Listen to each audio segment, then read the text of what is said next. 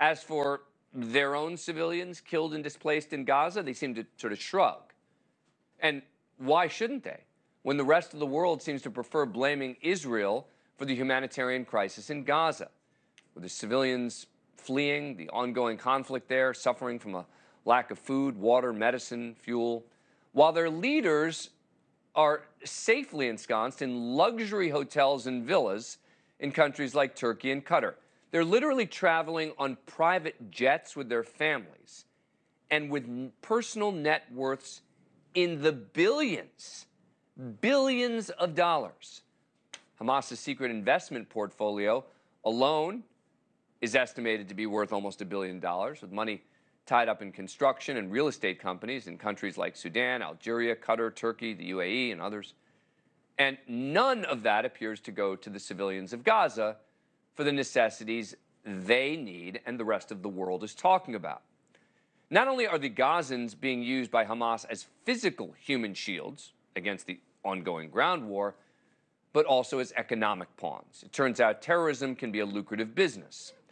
So where does all the funding for Hamas's lavish lifestyles and wide-ranging investments come from? Well, money that supports largesse among Hamas elite, but no doubt fuels its terror too.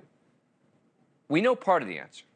Much of it is from money laundered from foreign donations and humanitarian aid that was meant to go to building up the civilian infrastructure. A so-called golden safety net for the Hamas leadership and their families built on the backs of Palestinian civilians. Certainly Iran has a lot to do with it, but it's far from the only source. We know that Iran is a major funder of groups like Hamas and other proxies in the region. We hit a number of financial facilitators that were located throughout the Gulf and in Turkey, and we recognize that Hamas and many of these groups are funded by facilitators, cryptocurrency, traditional financial channels. And I want to be clear that the truth is that for many of these groups, they are laundering money the old-fashioned way. And that's why we have to stay ever vigilant throughout the financial system. In other words, they're hiding in plain sight, supported by supposed U.S. allies like NATO member Turkey, laundering money through what are supposed to be legitimate global financial systems. Joining me now is Hans-Jakob Schindler, counterterrorism finances expert, who is senior director at the Counter Extremism Project. He's been tracking Hamas and terrorism financial issues for over 25 years. Thanks very much for coming on the program. Appreciate it. All right, so to dig a little deeper for us in terms of exactly where are they getting this money to start from?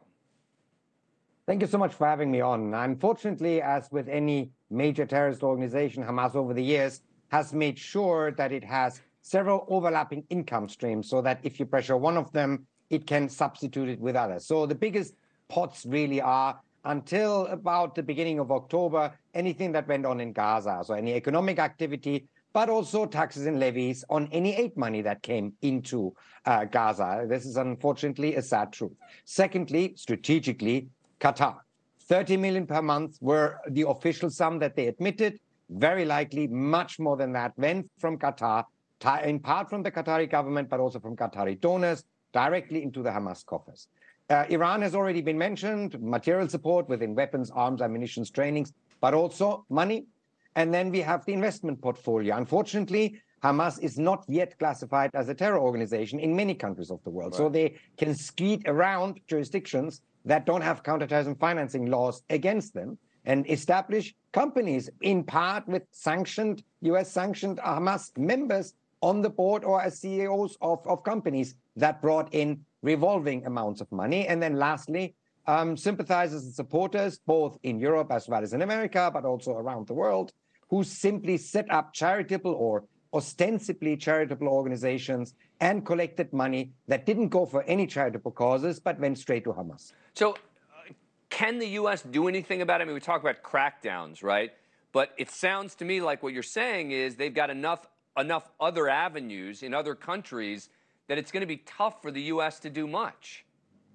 No, it's a question of focus, right? So obviously, the focus in the last couple of years was on Al-Qaeda, on the Islamic State, on Iran, on Russia sanctions. And these were the big ticket issues where investigative and sanctions energy, both in the US as well as in Europe, went to. But if there is a concerned effort now to tackle these financial structures of Hamas, there is much that can be done, starting with putting pressure on countries such as Iran or Qatar or Turkey that either directly fund Hamas or let Hamas operate on their territories to generate funding.